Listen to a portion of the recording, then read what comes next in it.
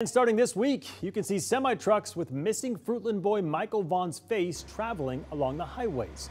Fruitland police teamed up with the Washington State Patrol's Homeward Bound project, and yesterday they unveiled one of those trailers. Michael was last seen on July 27th of 2021. There are 15 trailers, including this one with 7 different children featured. These trailers will travel across the country and in Canada, and the hope is someone will see Michael's face on the trailers and know his whereabouts and ultimately help bring him home.